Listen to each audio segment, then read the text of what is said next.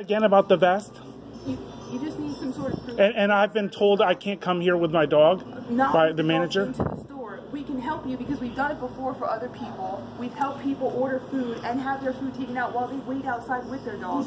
That's the only thing. We're going to try to help you while you want to order, but the dog is technically Well, I think you should go to the Department of Justice's website and learn about service dogs. And tell them how you feel and ask them what the policy Tiara.